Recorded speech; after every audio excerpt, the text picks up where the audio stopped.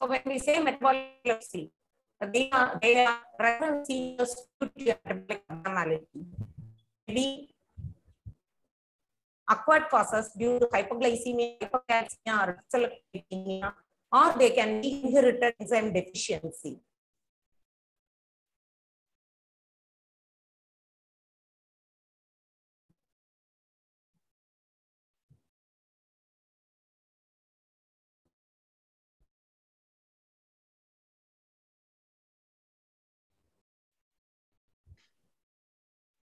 So when we say inherited disorders, these are disorders due to genetic defects which code for enzymes involved in converting various substrates into products.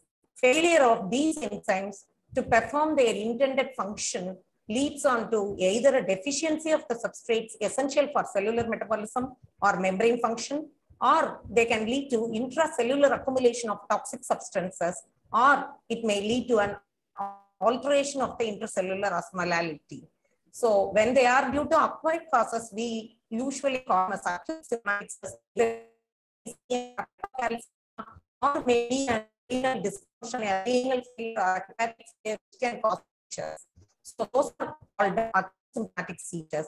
But when these recurrent seizures are due to metabolic errors, which code for enzymes, which lead up to seizures, recurrent seizures, we call them as metabolic epilepsy. So these disorders, they share certain common features. They usually have an early age of presentation, either in the newborn period or in infancy, and usually they are refractory to conventional anti-seizure medications. Conventional anti-epileptic drugs are typically ineffective as they do not address the root cause. And again, there is one more common feature. No seizure patterns specific to these disorders. They present as generalized seizures, focal seizures, myoclonic, epileptic spasms, erratic seizures, drop attacks, any seizure pattern can occur. And usually they have a comorbid developmental delay or developmental regression, intellectual disability, or behavioral impairments. And we need to know all these things. Why there's a need to recognize this metabolic epilepsies.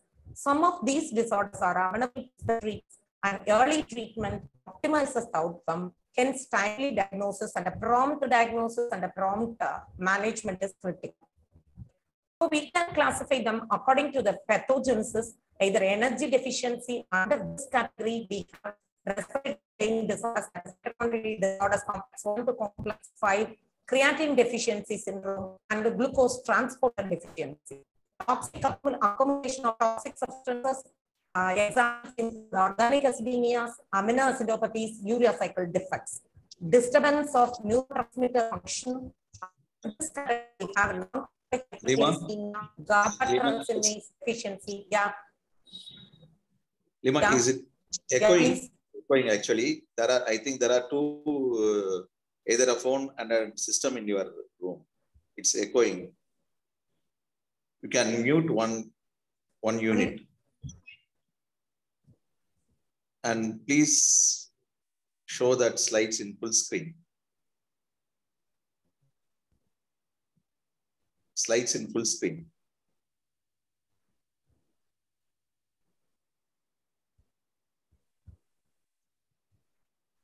Tariq, can you adjust that slide so that it can be shown as a full screen?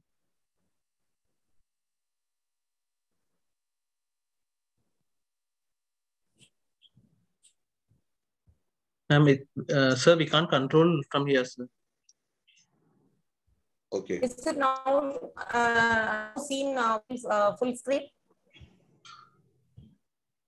No, ma'am, it's not in full screen. Not in full screen.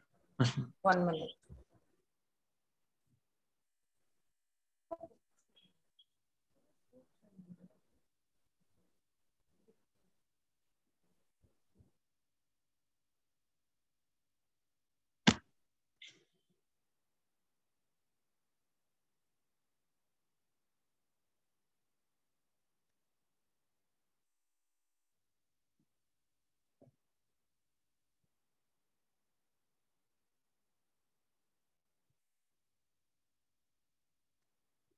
You please mute one mobile phone, or we are getting an echo.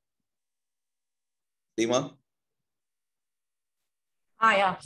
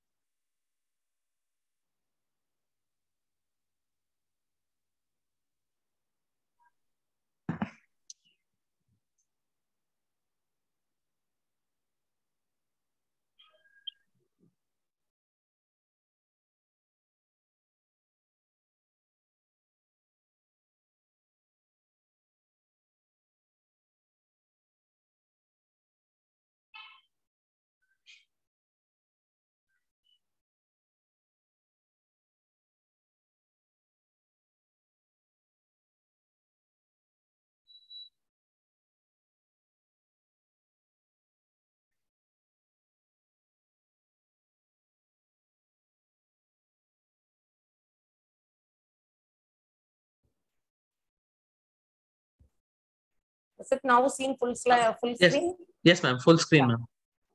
Thank you. Papa.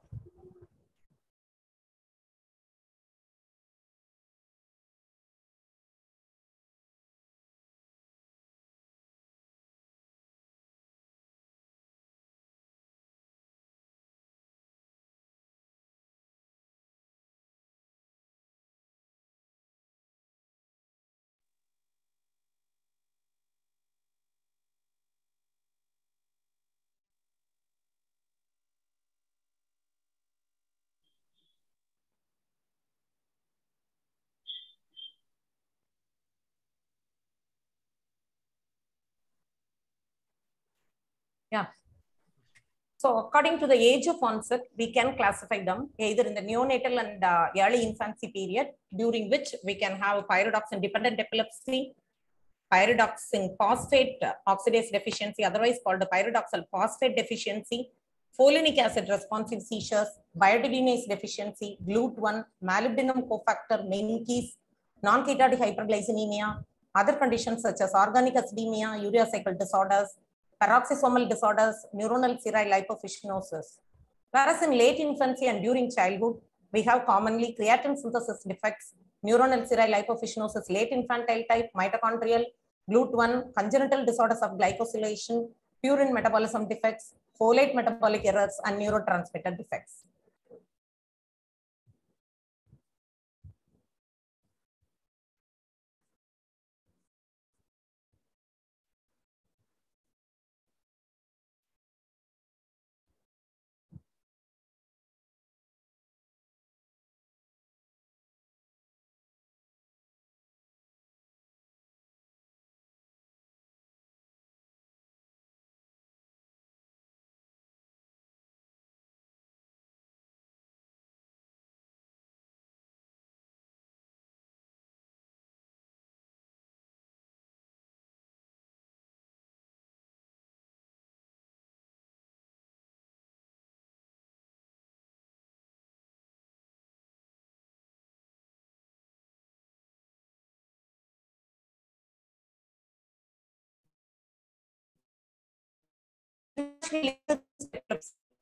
Recognize the following 8 group of disorders as metabolic epilepsy, namely biotinidase or cholecyclase, pyridoxine dependent epilepsy, folinic responsive seizures, cerebral folate deficiency, glucose transporter 1 deficiency, creatine deficiency disorders, mitochondrial and peroxisomal disorders as metabolic epilepsy. But in practice, we do see other patients also presenting us mainly as seizures as the presentation.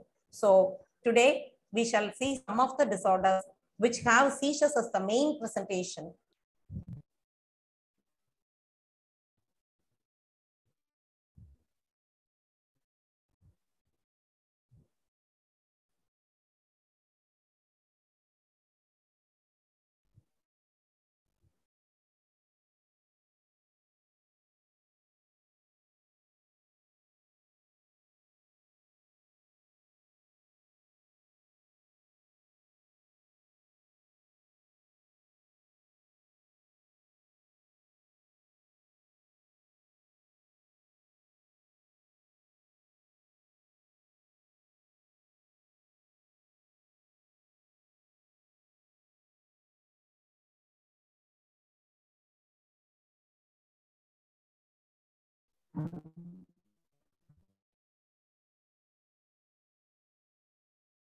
Let us see case scenarios.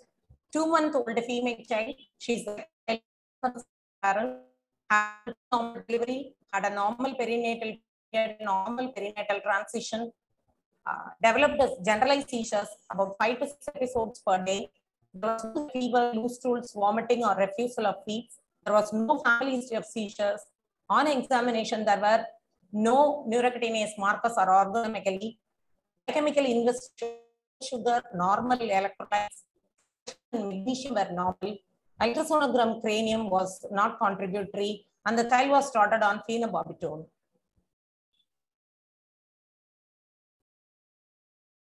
And the child was sent home.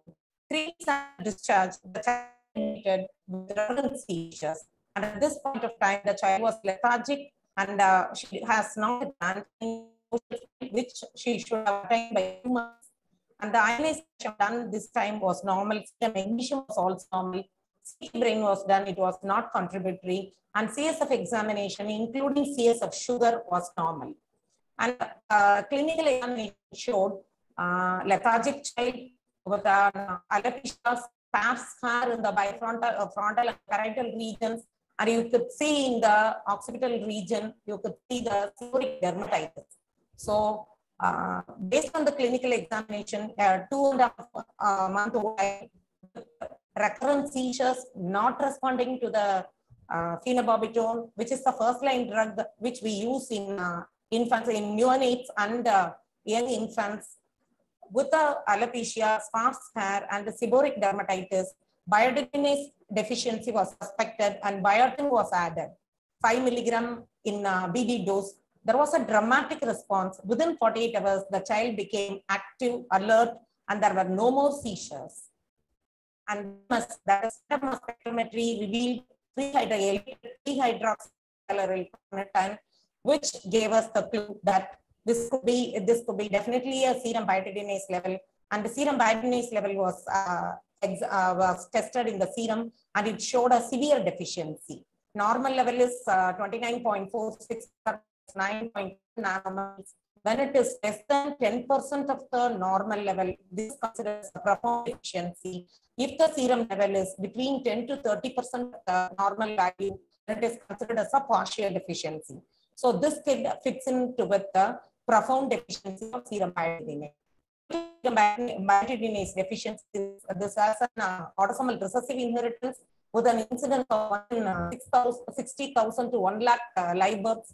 Usually it presents in during 3 months of neurological manifestations include the recurrent seizures, not responding to conventional anti-seizure medications, lethargy, hypotonia, developmental delay.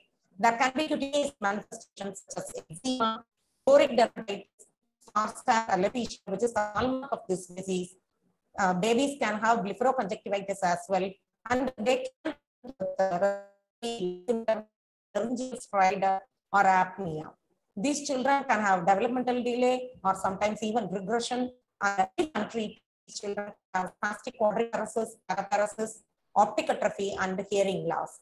And as we see the biotin cycle, biotin is the essential for 4 carboxylases: acetyl-CoA carboxylase, which is essential for fatty acid dialysis; carboxylase, which is necessary for gluconeogenesis; propionyl-CoA carboxylase, which is important in TCA cycle; and the methylcronyl-CoA carboxylase, which is important for protein metabolism. And the function of the biotin enzyme is it leaves the free biotin from the protein-bound form. And mutation of the protein reduce activity of the biotinase, and this leads to decreased free biotin carboxylases. So that's the reduction of these apocarboxylases to holocarboxylases, resulting in the functional deficiency of multiple carboxylations. As you could see, biotin is present in both vegetables as well as non-vegetarian meat, fish, liver, etc. And this dietary biotin is both in the free form as well as the bound form. Free form enters in the biotin cycle straight away, and this holocarboxylase synthetase enzyme is important also. And this enzyme binds the biotin to the apocarboxylases. And this enzyme is necessary for this carboxylases, 4 carboxylases which I have mentioned. These are in the apocarboxylase form or in the inactive form. So this enzyme converts this inactive form to holocarboxylases, that is the active form. And for this biotin, free biotin is necessary. So the function of this biotinase enzyme is it cleaves the biotin and it frees it from the protein bound form, both exogenously as well as once these holocarboxylases, they have done their functions, they are proteolytically, they are degraded to biocytin, which is a lysyl form of biotin, biotinyl lysine. Hence, this biotinase is also essential to cleave this biotin from this protein bound form or biotinyl lysine form. So, whenever there is a deficiency of this enzyme, this holocarboxyl, there is a secondary functional deficiency of these holocarboxylases. These are important for all the 3 metabolism. So, the patient can have present toxic accumulation of this byproducts, lactate, organic acids, biocetin, ammonia. So, this kids can present to us with severe high anion gap, metabolic acidosis, lactic acidosis, ketosis, and organic acidemias. And the serum biotinase levels is the definitive test. As I have mentioned earlier, if it is less than 10% of normal, it is profound deficiency. If it is 10 to 30% of normal, then it is partial deficiency. And we have to confirm with mutation studies in the BTD gene as which can help us in the prenatal counseling for the next baby. So, pathophysiologically, this lactate, elevated lactate levels, organic acid levels, biocetin, ammonia levels are responsible for the different neurological manifestations. Abnormalities in the lipid metabolism is responsible for the skin manifestation, seborrheic dermatitis, alopecia, and all. So, acidosis, you have biotin, acidosis, metabolic acidosis gets corrected within hours, and seizures and encephalopathy improves within 48 hours. There won't be any more seizures. And the manifestation also will resolve completely within days to weeks, and developmental milestones improve as well.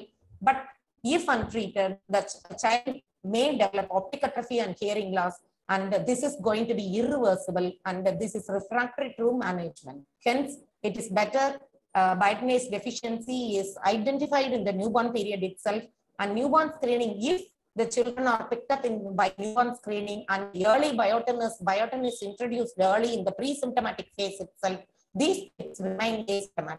So, recurrent seborrheic dermatitis and alopecia, think about biotinase deficiency, early diagnosis and treatment prevents sequelae. And if the same clinical picture, biotinase levels are normal, then this could be a holocarboxylase deficiency. And this is all has an autosomal recessive inheritance, but the age group is a little different. They can present to us with recurrent seizures in the newborn period or in less than 6 months of age. And the symptoms are very similar. And again, here the treatment is large doses of biotin. So when biotinase levels are normal, one should consider holocarboxylase synthetase and proceed further to mutation analysis. Coming to the second case, 8-year-old female child presented to us with a generalized status epilepticus, and it was a refractory status which required first-line drugs like lorazepam and levetiracetam and sodium valproate, and it did not get controlled with these drugs, and we had to go for metazolam drip even up to 10 to 12 milligram per kg per minute. And the child was ventilated for 4 days, and she had a generalized tonic-clonic seizure 20 days prior to this onset of generalized status. And she was treated with the phenytoin there in the local hospital, and she was on oral phenytoin. And on detailed history taking, mother revealed that the child had seizures in the newborn period. She was on certain drugs till 2 months ago, and this drug was stopped 2 months ago. And the developmentally, the kid was normal. There was no family seizure. He insisted on bringing the old records. And on perusing the old records, we found that seizures dramatically controlled and the child regained sensorium within 48 hours. And MRI brain was normal, CSF analysis, including metabolic parameters, were normal. So, since the child showed a dramatic response to biotin, The child was on earlier pyridoxine, had a neonatal seizure, those pyridoxine seizures, and the plasma, alpha amino, semi-aldehyde, and pipacolic acid, and which were elevated. So the moral is any refractory epilepsy in a child less than 2 years of age or in any age, we have to consider patterns. And we did not proceed with this mutation studies as we had some financial difficulties. And pyridoxine dependency is usually due to a mutation in the anticotin gene, otherwise ALD DH7A1 gene. Here, this has an implication of cerebral lysine metabolism. In the lysine catabolism, lysine can undergo metabolic degradation in two pathways. One is pipacolic acid pathway. Through pipacolic acid pathway, it is converted into piperidine 6 carboxylase, that is P6C. Or it can go via the saccharopine pathway, in which it is converted to alpha amino adipic semi-aldehyde. And at this level, both are interconvertible. The problem here is in pyridoxine dependent epilepsy, whenever there is a mutation in this gene, this encodes for this enzyme, that is the alpha amino adipic semi-aldehyde dehydrogenase.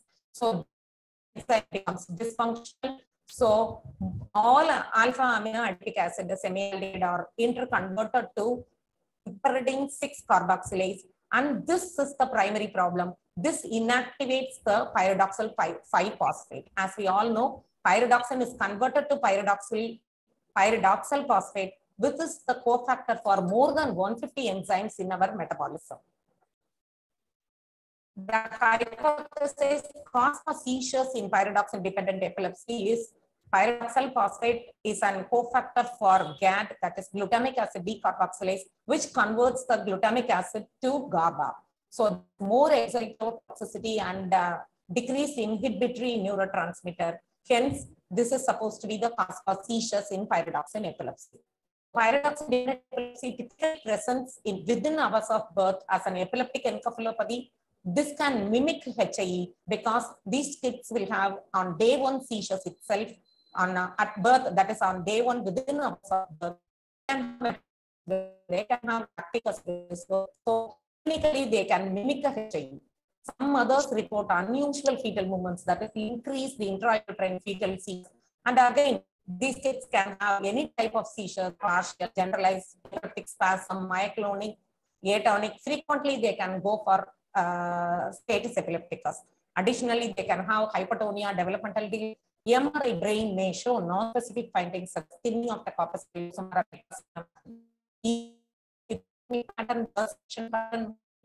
and wave abnormalities. So, whenever we suspect pyridoxine dependency, IV pyridoxine and IV with IV pyridoxine, dramatically there will be a complete cessation of any case. But only these can go for apnea. So cardiorespiratory arrest we have to anticipate, and we should keep all necessary precautions. We should take all necessary precautions. Other IV pyridoxine, what we can do is the other alternate management is we can give oral pyridoxine in the dose of 30 mg for 10 days. Usually these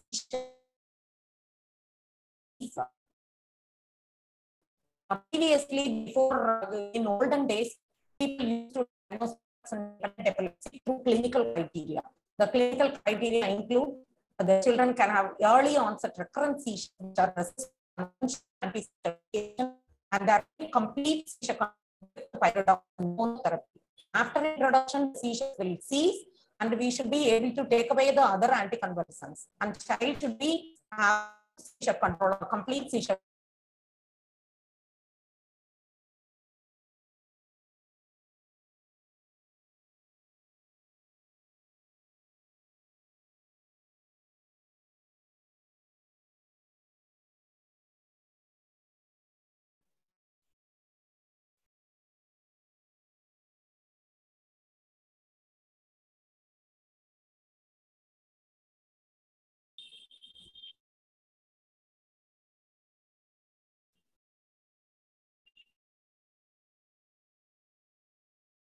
And if once pyridoxine is reintroduced, there will be they will regain seizure control. So this was the clinical criteria previously people were using before this biomarkers are available and genetic testing was available. Now, with the availability of biomarker testing as well as genetic testing, withdrawal of pyridoxine in the responders is no longer relevant. We can do AASA, that is alpha amino adipic semialdehyde in the plasma, CSF or urine, which will be elevated. And in the plasma and the CSF, metabolic acid will also be elevated. We can confirm the diagnosis by doing genetic mutation studies in the anticotin gene. So once confirmed, these kids had to be on pyridoxine 30 milligram per kg per day for lifelong. The maximum daily dose of 300 milligram in infants and up to 500 milligrams we can go for children, adolescent and adults. Lower doses will be able to have a complete seizure control, but larger doses are necessary for a cognitive improvement or a better neurodevelopmental outcome. And during intercurrent illness, either having fever or during intercurrent infection, we have to double the dose. Leema? And yeah. Your screen is not a. We can't see your screen. Your slides.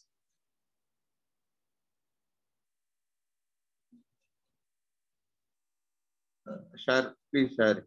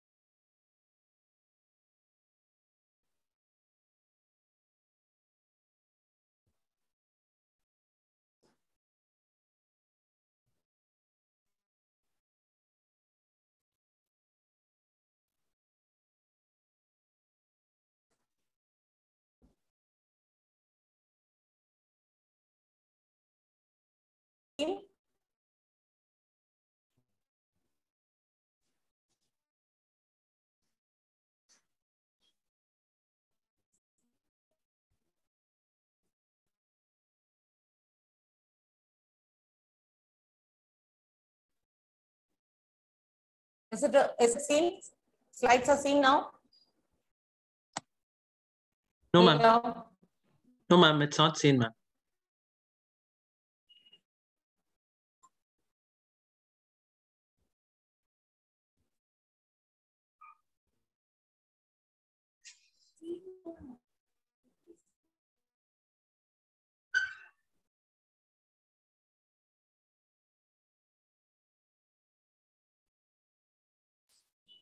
Is it seen now? No, ma'am. Now it's. Is it seen now? No, ma'am.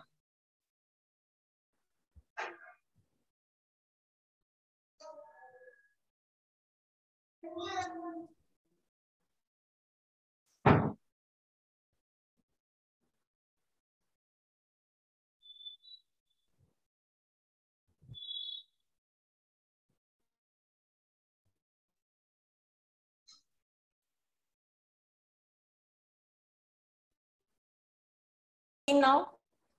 No, ma'am. It's not seen, ma'am. No. No, ma'am.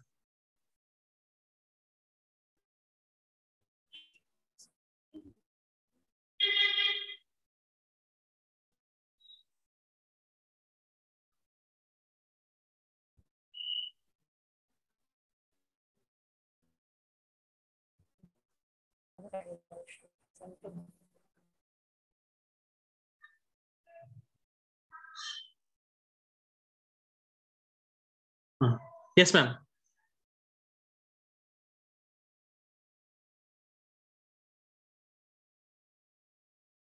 Ma'am, now it's seen, ma'am.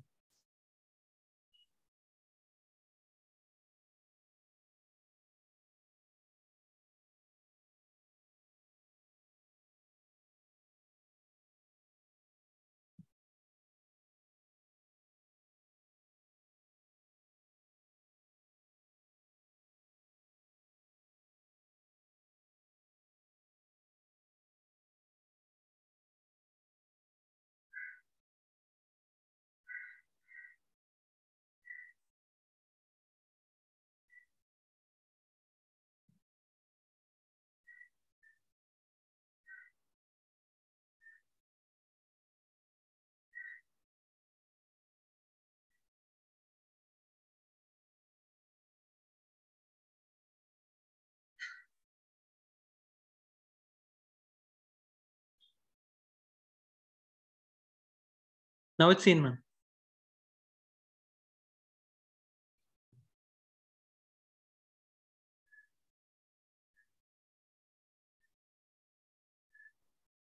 It is seen now? Yes, ma'am. Seen, ma'am. Yeah. So another point of view is you can give lysine restricted diet, which will reduce the level of the neurotoxic alpha amino adipic semialdehyde. And again, supplementation of arginine can be given, which can inhibit the lysine transport. Again, reduces the lysine level. So together, all these three are called the triple therapy. That is pyridoxine plus lysine restricted diet and supplementation of L-arginine. And always we have to inform the parents and the older children that the compliance is critical. This is going to be lifelong therapy.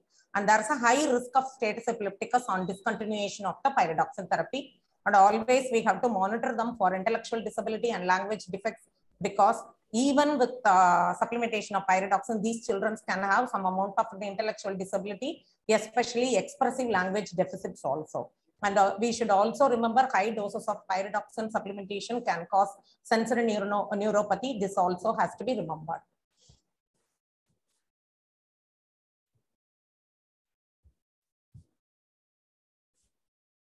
And the next one is the folinic acid responsive seizures.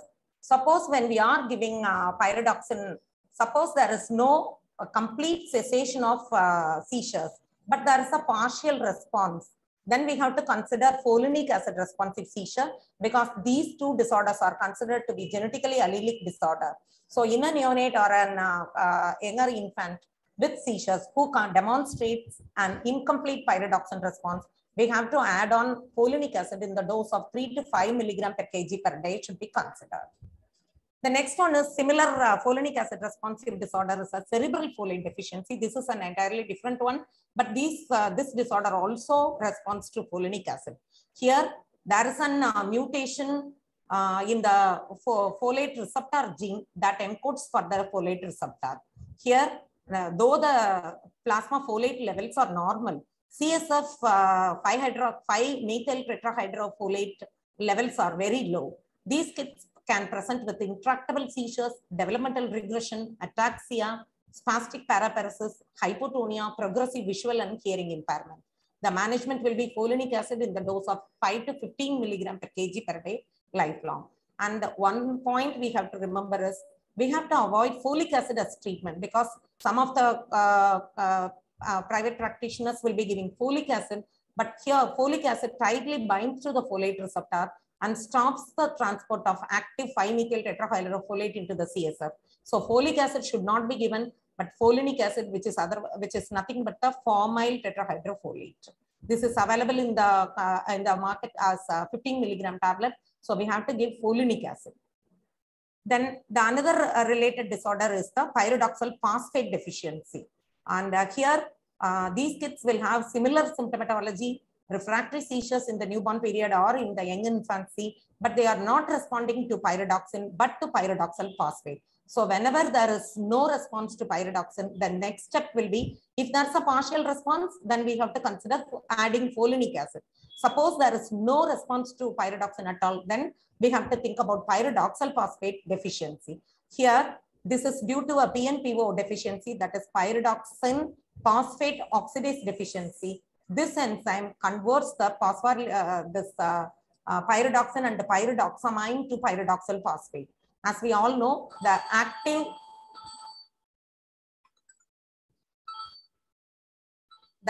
form of the pyridoxine is the pyridoxal phosphate, which is essential for the metabolic reactions. So this is clinically indistinguishable from pyridoxine-dependent epilepsy, but the seizures are resistant to regular or conventional anticonvulsants and pyridoxine. And the trial which we have to give is pyridoxal phosphate in the dose of 30 milligram per kg per day in 3 or 4 divided doses for 3 to 5 days we have to try. Here, the one more distinguishing feature from pyridoxine-dependent epilepsy, that is anticotin gene deficiency, is in the blood and the CSF, alpha amino adipic semialdehyde as well as piperolic acid are normal, but the CSF may show decreased homophalinic acid and the 5-hydroxy indolestic acid, and we have to do genetic mutation studies for PNPO mutation, and it is going to be a lifelong therapy with the 30 to 50 milligram per kg per day. And if larger doses are given, it can lead to hepatotoxicity. So we have to monitor LFT levels regularly once in 3 months. Coming to the case scenario 3, this is a 12-day-old term baby, firstborn of third-degree consanguineous parents, who presented with refractory seizures from day 1 of life. It was multiple episodes of seizures, multifocal clonic, myoclonic seizures. During the antenatal period, again, the mother had increased fetal movements. And this was a LSCS delivery with a birth weight of 2.7, which is normal. And the child was lethargic, had a weak cry, had hiccups, and frequent apneic episodes. There was no abnormal order of urine. There was no family history of seizures either. And metabolic parameters, including blood sugar, ionized calcium, magnesium were normal. Ultrasonogram cranium was normal.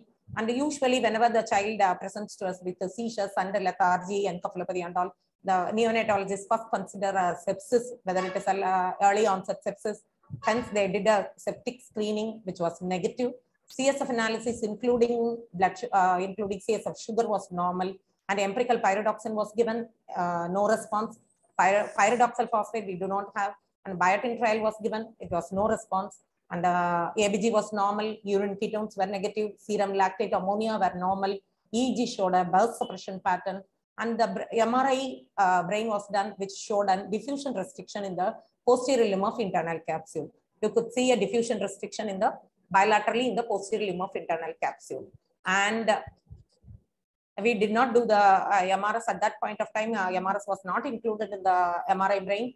And this TMS was sent, and it showed a very high elevated glycine levels. Normal level was up to 623, but this kid had an 1,362 micromoles per liter of serum glycine. So hyperglycinemia, that is urine ketones were negative. Hence a non-ketotic hyperglycinemia was considered, and the CSF glycine was done, and it was also elevated. It was 184, whereas up to 14 was normal, and serum glycine again was elevated. And when we calculated the CSF bar serum glycine ratio, it was 0.45. The normal value was is less than 0.02. If it is elevated beyond 0.08, then it is considered as abnormal. And if it is more than 0.2, then it is a classical non-ketotic hyperglycinemia. And the seizures were controlled with the 3 anti-epileptic drugs. And then we also gave sodium benzoate and dextromethorphan. And as you could see in this picture, MRS can give us a clue. It can show us a glycine peak. So whenever the MRI shows a diffusion restriction pattern along the pyramidal tract, and if the MRS shows a glycine peak, then we have to consider non-ketotic hyperglycemia. So whenever there is a history of increased or increased fetal intrauterine, increased fetal movements, and persistent hiccups in the newborn period, refractory seizures, MRS showing glycine peak, then we have to consider non-ketotic hyperglycemia. Now at 10 months of age, her glycine levels are normal, but she is yet to follow light. There is no effect control, no milestones are achieved. Child is having occasional seizures, having hypotonia with the preserved reflexes. So coming to non-ketotic hyperglycinemia, this is a deficiency of the glycine cleavage enzyme system, and consequently accumulation of the glycine in the brain. Classical non-ketotic hyperglycinemia presents in the newborn period with refractory seizures, hypotonia, feeding difficulty, encephalopathy, and apneic episode. Presence of hiccups in the newborn is an important clinical clue. Infantile form can present as a developmental delay, hypotonia, seizures, and MRS can demonstrate a glycine peak. If the CSF to plasma glycine levels are more than 0.08, this is diagnostic. We can confirm with a genetic mutation. So glycine is the basic pathophysiology is glycine is an inhibitory neurotransmitter, and on the glycinergic receptors in the brainstem as well as in the spinal cord, which could possibly contribute to the apneic episodes and hypotonia. And glycine is again an allosteric activator of the excitatory NMDA type of glutamate receptors. Hence, this can cause, this is more excitotoxicity leading to seizures. So apart from the anticonvulsants, and this is again, this is IEM or a disease which is refractory to conventional anti-epileptics, but we can give sodium benzoate and which can convert the glycine to hippuric acid. It has to be given in the dose of 250 to 500 milligram per kg per day in 3 to 6 divided doses. And again, NMDA blockers like dextromethorphan or ketamine can be used in these kids. Dextromethorphan has to be given in the dose of 3 to 15 milligram per kg per day. This will reduce the seizures, not the regular anticonvulsant, but once introduction of dextromethorphan, we can have some control of seizures, and this will improve alertness also. And sodium valproate as an anticonvulsant should be avoided in these kids, which because this sodium valproate can inhibit the residual enzyme activity, hence should be avoided. Coming to the fourth case scenario, this is a 2.5-month-old male infant who presented to us with recurrent myoclonic jerks, about 5 to 10 episodes per day. There was no history of fever, lethargy, irritability, or refusal of feeds. Or the child did not have any bad child rearing practices like toxins given or your neem oil, something like that, which can cause seizures. And this child had generalized status epilepticus on the day 2 of admission. This is a firstborn child of non-consanguineous parents who had who delivered by cesarean section with a normal birth weight, normal perinatal transition, but at times social smile. Clinical examination did not reveal any dysmorphism, neurocutaneous markers, or organomegaly. Metabolic parameters were normal. CT brain plane and contrast was normal. And the CSF analysis did not show any cells, and the protein was normal. But we found that the sugar was low. Again, our postgraduates, usually they send the CSF sample for all these things, culture, etc. And the lateral subagglutination test was negative. Culture did not show any growth. Virological studies were also negative. So in the absence of CNS infection, clinically also there was no history suggestive of meningitis or encephalitis. There was no history of fever at all. But the CSF analysis also did not show any evidence for infection. In such a scenario, if the CSF sugar is low, then we have to consider in such a children with refractory seizure, GLUT1 transporter deficiency has to be considered. So the child was started on levetiracetam and clonazepam, pyridoxine was added, there was no response, optical examination was not contributory, and a repeat LP with a corresponding blood sugar was advised, but it was traumatic, unfortunately. So the child was discharged with the 2 anticonvulsants. But child got readmitted within 2 weeks with again recurrent seizures. There was no history of abnormal startle or no abnormal odor of urine. Child had staring spells also occasionally. And MRI brain was done, which was normal. Serum magnesium was normal. Lactate ammonia was normal. TMS was negative. And the EEG showed generalized epileptiform activity. So we repeated the CSF analysis with the corresponding blood sugar. The CSF sugar in the first instance was 29, but there was no corresponding blood sugar was done. So second LP showed an 30 milligram CSF sugar with a corresponding 104 blood sugar. So the ratio was 0.28. And again, after 4-hour fasting, it was repeated. Again, the CSF sugar was low, but the CSF blood sugar ratio was 0.3. And the CSF lactate was low. So it was a GLUT1 transporter deficiency. And this GLUT1 transporter deficiency, as we neurologists know, this can have multiple seizure types, generalized seizures, spasms, infantile spasms, atypical absence, myoclonic seizures, myoclonic astatic seizures, and the epileptic spasms also, or even status epilepticus, it can present to us. And the other manifestations, other neurological manifestations can be paroxysmal dyskinesias, ataxia, paroxysmal ataxia, or choreoathetosis. These children can have developmental delay, intellectual disability as well. And it is supposed to have a fluctuation of the symptoms with the hunger, fatigue, illness, or stress. Whenever we can ask the history that whether these involuntary movements or the seizures are more so prior to feeding. That suppose the children are being fed at particular intervals, that is at a particular time, we can ask the mother whether these involuntary movements or the seizures are present prior just to that is feeding. So whenever there is a suggestive symptoms, CSF sugar with the corresponding blood sugar has to be done. The absolute, there is some controversies whether we have to consider the absolute CSF glucose as the important point for considering this GLUT1, or we have to consider the CSF blood glucose ratios. And whatever it is, if the absolute CSF glucose is less than 60 milligram per deciliter, or if the CSF blood sugar value ratio is less than 0.4, we have to consider GLUT1 deficiency, that is glucose 1 transporter deficiency, and we should proceed with the genetic testing, SLC, that is solute carrier protein 2A1 gene mutation. And the most important point is this is an refractory epilepsy which will not respond to any of our conventional anti-seizure medication, and the treatment is ketogenic diet.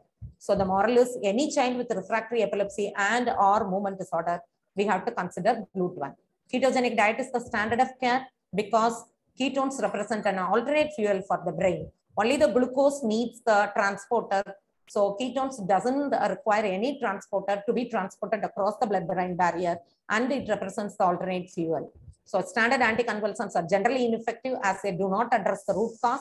And one more point as neurologists we have to remember is phenobarbital, sodium valproate, caffeine, diazepam, all these things can impede the glucose transport, hence to be avoided as anti-seizure medications in these kids.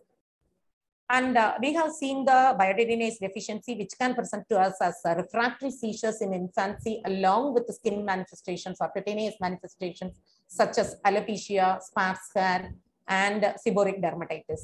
But such a similar presentation, clinical presentation, can also occur in another inborn error of metabolism, that is a copper deficiency or problem in the copper metabolism.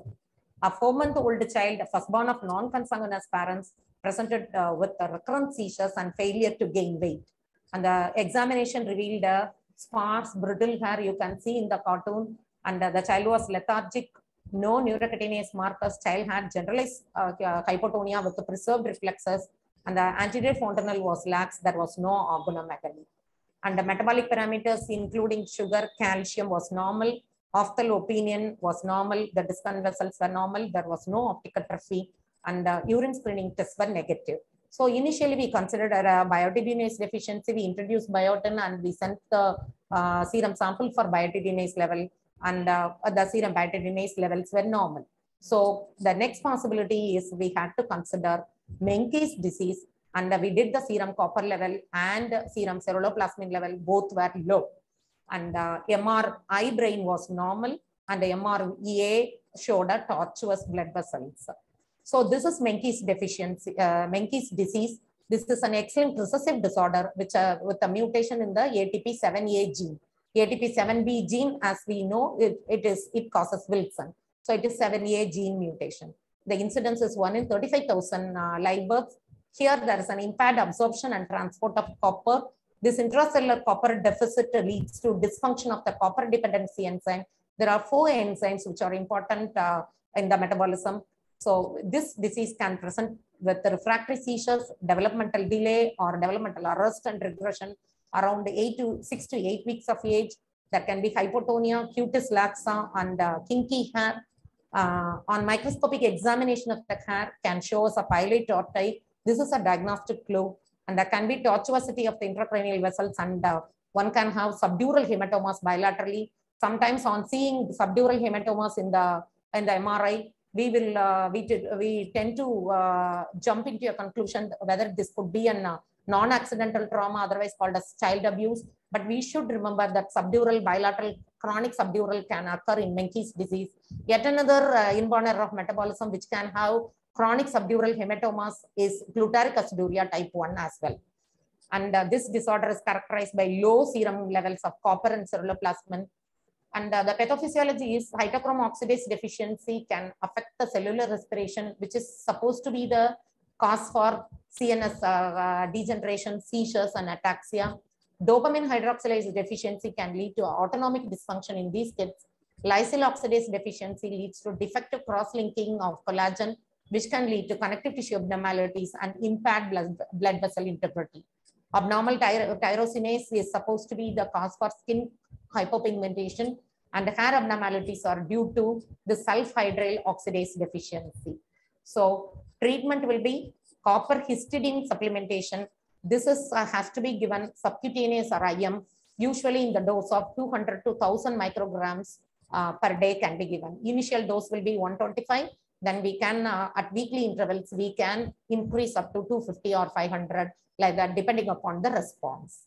And this has to be lifelong. Coming to the sixth case scenario, a 4-year-old female child, first born to third-degree consanguineous parents, she presented with 2 episodes of afebrile generalized seizure over a period of 1 month. There was no history of trauma, ingestion of toxins, prior seizures, or family history of seizures. She had a global developmental delay, of which language milestones were very much affected, as well as social and adaptive domains. She had an uneventful neonatal and perinatal period. Examination revealed a poor attention span with poor face-to-face contact. She was making just irrelevant sounds. She was communicating with her parents by gestures. There was a mild hypotonia with the preserved reflexes. She had poor coordination in the upper limbs, as well as she had a wide-based gait. There were no involuntary movements. Her head circumference was low. Coming to the state of microcephaly, there were no dysmorphic features or neurocutaneous markers. Fundi were normal. Other system examination was normal. Thyroid profile, LFT, RFT were normal. Ophthalmic opinion was normal, and hearing evaluation was also normal. MRI showed bilateral symmetrical hyperintensity in bilateral globus pallidum, and TMS, thinking that it could be organic acidemia, we did the TMS, but it was negative. Urine organic acids were also negative. Lactate ammonia, and the other possibility we thought was mitochondrial cytopathies. So serum lactate was done, it was also normal. Ammonia was normal. However, because of in view of bilateral symmetrical hyperintensities, she was introduced on mitochondrial cocktail. Seizures, for seizures, we gave levetiracetam, and additionally physiotherapy, occupational therapy, speech therapy were advised. There were no further seizures, but there was no gain in the cognitive milestones. 6 months later, she presented with got readmitted with an acute onset of choreoathetosis, truncal and gait ataxia, following 2 days of fever, cough, and cold. So MRI was repeated, this time including MRS, and it showed this was the MRI brain picture, which showed a bilateral symmetrical hyperintensity in the GP, and this was her MRS, which showed a low creatine peak or an absent creatine peak. This is the normal MRS for comparison. So this was a disorder of creatine deficiency, and creatine deficiency disorder. And the clinical exome sequencing identified a homozygous nonsense variation in the GAMT gene. So she was introduced on creatine monohydrate in the dose of 400 milligram per kg per day, and additionally scavenger, ammonia scavenger such as sodium benzamate was also given. There was improvement in the socio-cognitive skills. There are no more seizures, but speech impairment persists. So coming to the creatine deficiency syndrome, there are three disorders. One is arginine glycyl aminotransferase deficiency. Another one is guanidino acetate methyl transferase deficiency. Both of these disorders are autosomal recessive inherited disorders. And the third one is the creatine transporter deficiency, which has an X-linked recessive pattern. So seizures are among these 3 disorders. Seizures are more prominent and more common with GAMT deficiency. And again, the seizure can be of any type, myoclonic, any type. The associated anomalies will be developmental delay, hypotonia, severe speech impairment as in our child, movement disorder, and autistic behavior as we have seen in our child. So coming to the creatine metabolism, whatever we take, half of the creatine is from our dietary sources, from meat and fish, and endogenously also creatine is secreted by, or it is from the glycine, arginine, and methionine amino acids, it is formed. And the first step in the creatine metabolism is glycine combines with arginine, it gets condensed to form guanidino aminoacetic acid. So, and this metabolic reaction is, for this reaction, we need this enzyme, arginine glycine aminotransferase. This is the first step in the creatine metabolism. The second step is this GA is this GAMT, that is guanidino acetate methyl transferase enzyme, transfers a methyl group from S-adenosyl methionine to GA to produce creatine and the S-adenosyl homocysteine. Creatine is then transported to the muscle and the brain through using an sodium and chloride dependent creatine transporter. And creatine plays a vital role for energy availability in the tissues. So here we could see glycine and arginine combine to form guanidinoacetate by this enzyme. And this enzyme, GAMT, transfers a methyl group from this one, SAM, to GAA to form creatine. Then creatine is transported across the blood-brain barrier through creatine transporter into the brain. So whenever there is this creatine deficiency lead to cerebral energy deficiency due to depletion of brain creatine and phosphocreatine. And apart from these things, in GIMT deficiency, we have accumulation of the guanidinoacetate, which is neurotoxic. This has a direct agonist action on the GABA receptor, leading to their desensitization and the internalization, causing an increase in the excitotoxicity. So how to distinguish these three disorders? All these three disorders will have absent peak in the MRS, absent creatine peak in the MRS. If we do plasma creatine, in first two disorders, the plasma creatine levels are low, whereas in creatine transporter deficiency, it will be normal.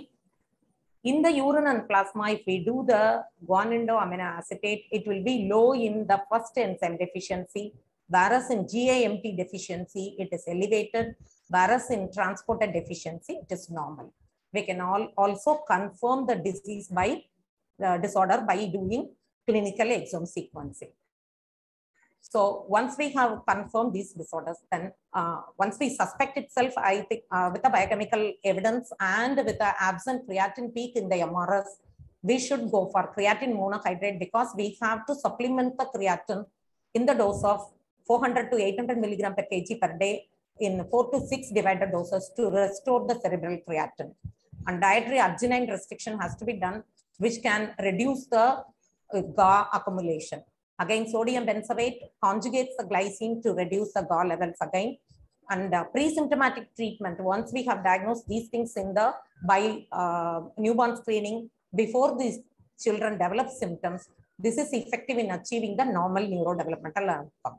So the moral is, any child with intellectual disability, language delay, epilepsy, autistic behavior, we have to consider creatine deficiency syndrome. We should always include MRS in such children to look for creatine peak. Coming to the last case scenario, this is a 5-month-old male child, fifth born of third-degree consanguineous parents, had LSCS delivery, cried at birth, but the child developed multifocal clonic seizures since day 2 of life. And the child had to be in the neonatal intensive care for 40 days, ventilated for most of the time. And child was on phenobarbital and clonazepam. And child got discharged in the 40th day. But within 5 days, child got readmitted with the tonic seizures and recurrent apnea. And there were myoclonic seizures also over the next few months. And the child had asymmetric infantile spasms as well. Child did not attain any milestone. On examination, child had spastic quadriparesis with microcephaly. There was no dysmorphism or no neurocutaneous markers. And on detailed history, the mother revealed that the first child had developmental delay, had similar clinical picture with the spastic quadriparesis. Child expired at 4 years of age with microcephaly, recurrent seizures. And evaluation for that child, ophthalmic evaluation did show bilateral optic atrophy and lens dislocation. The child expired at 4.5 years of age, and the next 3 were abortions. And this is the next child who was an alive child. So with such a history of refractory seizures, developmental delay, no gain in milestones at all, and with the lens dislocation, we suspected molybdenum cofactor deficiency. And for this child, the metabolic parameters were normal, TSH was normal, TMS was negative, serum uric acid was very low. And the MRI brain showed multicystic encephalomalacia. For this kid also, the ophthalmic opinion revealed a bilateral lens dislocation. And we did a urine sulfite levels, which was very high. Normal is less than 97 or 100. And this child showed 400 micromoles of increased urine sulfite level. Exome sequencing showed a mutation in the molybdenum cofactor gene. This was the MRI which shows the multicystic encephalomalacia. So molybdenum cofactor deficiency typically presents in the first days of life, the first few days of life, with severe encephalopathy, refractory seizures, recurrent apnea, oppositonic posturing. And this is an essential cofactor for important 3 enzymes, xanthine dehydrogenase, sulfite oxidase, aldehyde oxidase, toxic accumulation of sulfites is excitotoxic, and clinical clue is low serum uric acid level. This is due to deficiency of xanthine dehydrogenase enzyme, which needs molybdenum cofactor for its action. And urine will show elevated sulfite and xanthine and hypoxanthine. And here we can have 3 genetic defects. Guanosine triphosphate is actually converted to cyclic PMP with this enzyme. And this is considered as type A. Further, this type 2 and type 3 will have further metabolic reactions. Finally, molybdenum cofactor is developed. So if there is a proximal defect in the pathway of molybdenum cofactor synthesis, which results in the failure to convert GDP to cyclic PMP, this is the problem with the MARX 1 defect. For this, we have to give cyclic PMP daily by infusion, that is IV, SC by 8 in the dose of 80 to 160 microgram per kg per day, which is not available in our country. And with this, we can have a good seizure controlling and the improved developmental outcome, neurodevelopmental outcome. But this kid is only on multiple anticonvulsant, did not develop any milestone, and the child is having a microcephaly, spastic quadriparesis with refractory seizures only. So how to investigate whenever we suspect a metabolic seizures, metabolic epilepsy in any child, how to proceed about?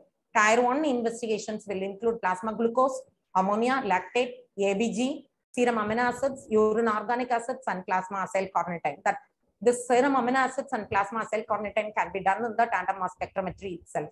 Whereas for urine organic acid can be only done by your GCMS. And imaging studies including MRI brain and the MRS to look for glycine peak as well as lactate peak, which can be present in mitochondrial cytopathies. We can do the video EEG because some of these seizures can be only electrographic. We may not see clinically overt seizure. After examination is very important because as we have seen, these kids can have an optic atrophy or a lens dislocation, which can give us a clue. So when these tier 1 investigation can lead on to certain clinical clues or biochemical clues to find out the probable metabolic error, then we can go for a targeted gene panel to know the defective pathogenic mutations. And we have to go for a sequential therapeutic trial, first with pyridoxine. If there is no response, we have to go for a PLP, that is pyridoxal phosphate. If there is an incomplete response, we have to proceed with the folinic acid supplementation, in addition to the conventional anti-seizure medication. Tier 2 investigations will include CSF-SA for CSF glucose to diagnose glucose transporter deficiency, CSF lactate, amino acids, piperolic acid, neurotransmitters, 5-methyl tetrahydrofolate levels, serum copper, ceruloplasmin, serum uric acid level, urine sulfite, urine guanine. If there is some biochemical markers identified, then we can proceed with a single gene Sanger sequencing to find out the pathogenic mutation. If no biochemical marker is identified, then we have to proceed with the clinical exome, then whole exome, then finally whole genome sequencing. Specific therapies will be based on the diagnosis, pyridoxine, folinic acid, biotin, ketogenic diet, dietary restrictions, detoxifying agents, that is ammonia scavengers or glycine scavengers such as sodium benzoate, and in addition to the conventional anti-seizure medication. So to summarize, don't think inborn errors of metabolism are rare, exotic, untreatable disorders, and they can present at any age from fetal life to older age. So a high index of suspicion is necessary. And consider metabolic epilepsy whenever you find refractory seizures, which are refractory to conventional anti-seizure medications, associated with concomitant developmental delay, movement disorders, whenever there is a history of parental consanguinity or there is a positive family history. The clinical clues will be whenever we have a history of intrauterine seizures, that is increased fetal movements during the antenatal period, consider pyridoxine dependency, pyridoxal phosphate dependency, and non-ketotic hyperglycemia. In the newborn, when there are persistent hiccups, consider non-ketotic hyperglycemia. Whenever there is an alopecia or a skin rash, seborrheic dermatitis, consider biotinidase deficiency or Menkes disease. Whenever there is a lens dislocation, should point towards a molybdenum cofactor deficiency. Intermittent dyskinesias, refractory seizures, GLUT1. Intellectual disability, artistic behavior, movement disorder, paroxysmal movement disorders, then creatine deficiency syndrome. Because we have to necessarily should have a high index of suspicion to identify these things, because these disorders are amenable to specific treatments, and timely diagnosis is essential to prevent irreversible brain damage. Thank you. Thank you for patient hearing. Thank you, Leema, for a nice, exhaustive talk on metabolic seizures. Any questions from the audience?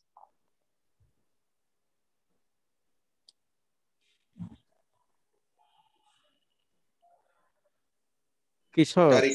Oh, yeah. I am Paraman. Yeah, Paramam. Yes. Paraman. Leema, vanakkam, Leema. Hello, how are you? Fine. Thank you. Thank you. You are excellently narrated. My question is, you are summarized the investigations are done in Tamil Nadu. He is asking whether all the investigations are done. All the investigations are done. Are being done in your institute or abroad? Metabolic causes.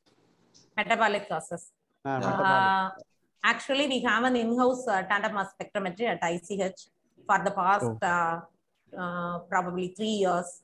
And but it won't be, and we cannot do it continuously because all these consumables are very highly costly. But in all the labs outside, we can do tandem mass spectrometry. This is only a direct. This is only a filter paper test. We can just we have to send in the filter paper just 4 drops of blood, and it is being done at Nemans also for 1,100 rupees. The cost is 1,100. So by doing TMS, hyperglycemia serum elevated glycine levels can be deducted, as well as this inborn the other inborn errors of metabolism, such as your amino acidopathies, urea cycle disorders, and organic acidemias. We can have a clue from the TMS itself. And the next thing is, and for pyridoxine dependency, pyridoxal phosphate, biotinidase deficiency, and all, clinically we have to proceed with the first. Any refractory seizures, first and foremost will be pyridoxine. So whether there is a clinical response is there or not, we have to see. And confirming is only by doing the genetic test by clinical exome sequencing. This CSF piperacolic acid or plasma piperacolic acid, alpha amino adipic acid, semialdehyde levels are very high. They are costly. Around 10 to 15,000 we have to spell it out. And so it is better that we go for clinical exome sequencing. But if there is a clinical response, then we have to consider them, and we have to continue the pyridoxine. But for biotinidase, it is a very simple test. It is everywhere it is available. Serum biotinidase level we can ask, and it is available in all the laboratories. Just 500 rupees. So it can be done in anywhere. And other exome sequencing and all, it is only a genetic mutation test. Clinical exome sequencing, I think it is around, it will be around in thousands, probably 13 to 15,000. Urine sulfate, some of the things are being done at CMC Vellore. For government hospital, it is a lower rate. For private hospitals, it is a little bit higher. Urine sulfate and all we have done in CMC Vellore only. Serum biotinidase levels, we don't do it in our hospital. We are from the TMS, we can have a clue. C51 biochemical abnormality is which we can pick it up from TMS. It's for biotinidase is 3-hydroxy isovaleric acid. So if we have that clue from the TMS, we used to send the serum biotinidase again to CMC Vellore. There for government hospital, it is done for just 150 rupees in CMC Vellore. So urine sulfate also we can do it in CMC Vellore. Urine guanidins, again we can do it at CMC Vellore. Okay, Leema. How many cases of metabolic epilepsies you have in your institute? Around the pyridoxine dependency, we have around 20 cases, and only 2 cases we have confirmed. One is by our biochemical analysis by doing this AASA and piperacolic acid, which I have shown in the slides. Another one is by genetic mutation studies.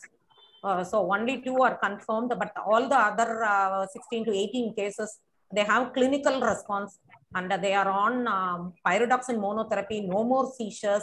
So they are pyridoxine. So clinically we have by clinical criteria they are pyridoxine dependent epilepsy. And the biotidinase right now we are having around 10 cases.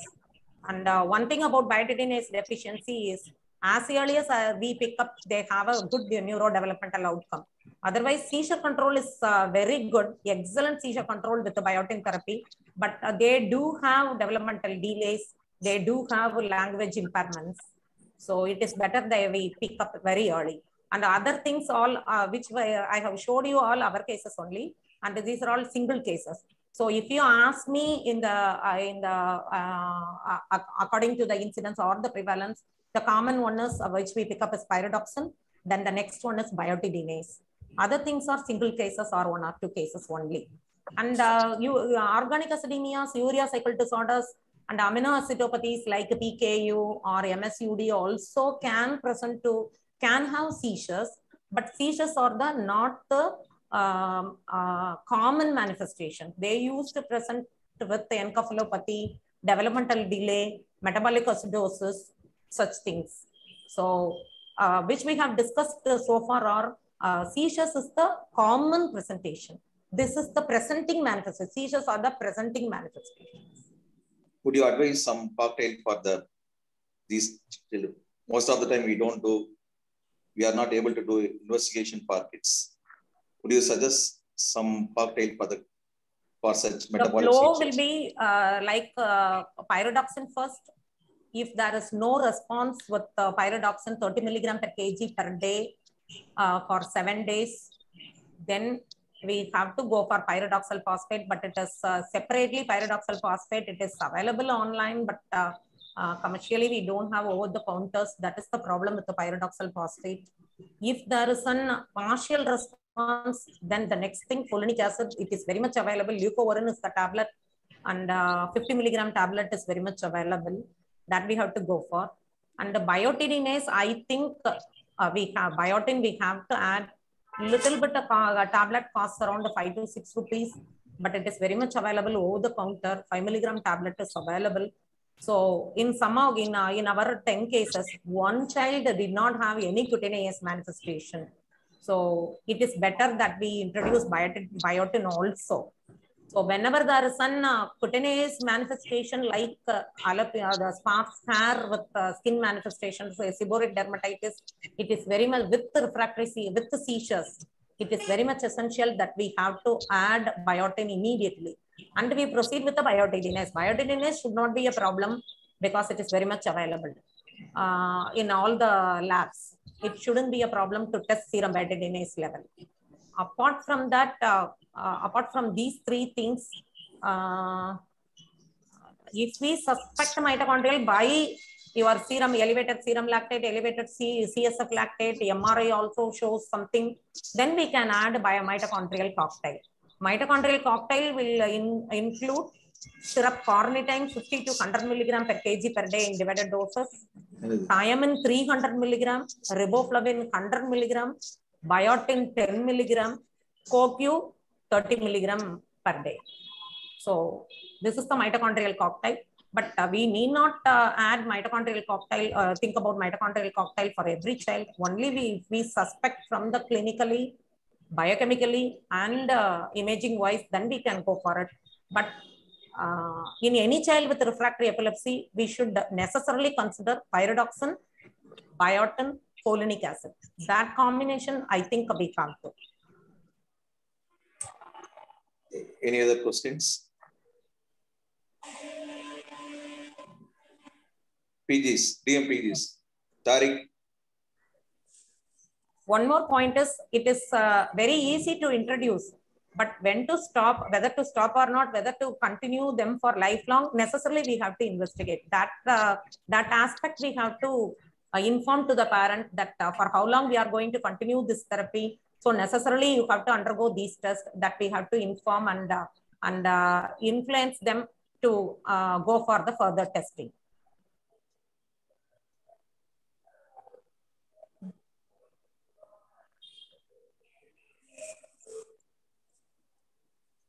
Thank you very much.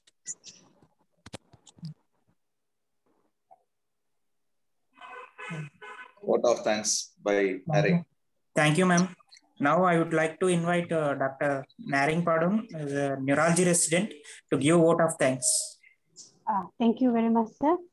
Good afternoon to one and all on this wonderful Sunday, as we got an opportunity to hear a very useful lecture today. So on this wonderful Sunday, it's my privilege that I got a chance to thank everyone present here. So myself, Dr. Naring Padun, on behalf of Department of Neurology, KBP Medical College, and MGM Hospital, and interpretive of the Institute, we take this golden opportunity to thank our respected guest lecturer, Madam C. Leema Pauline, who spared time for us from her busy schedule. Thank you very much, Madam.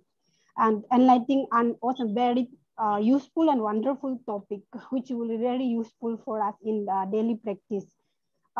We got a lot of information, which we're very thankful you very much, Madam, for enlightening, imparting, and give depth insight into the topic with real many clinical scenario, interesting with clue and how to tie up the approaches, because all metabolic seizures seem to be similar.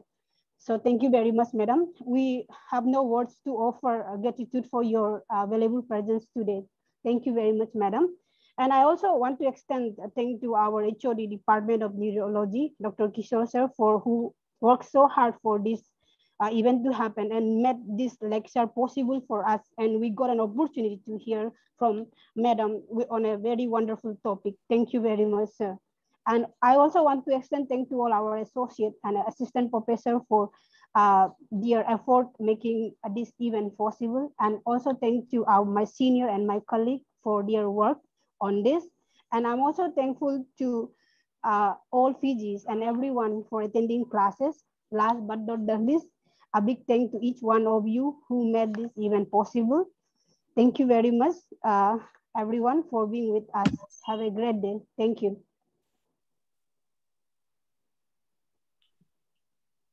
Leema? Ma'am is left. Okay, okay. Yes, sir. Okay, and leave. Thank you, Yes, sir. Thank you, sir. Thank you, sir. Thank you, Kishore.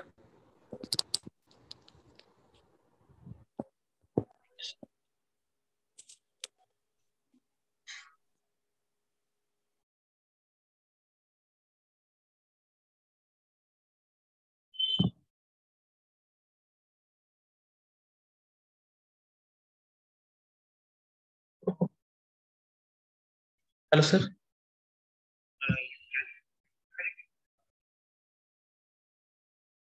Okay, okay, sir. Yes, sir, I can, sir. Yes, sir. Okay, okay, sir. Okay, sir. I'll edit it and then tell. Yes, sir. Yes, sir. Okay, okay, sir. Okay.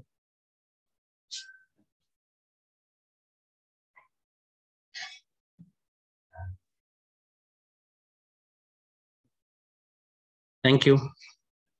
And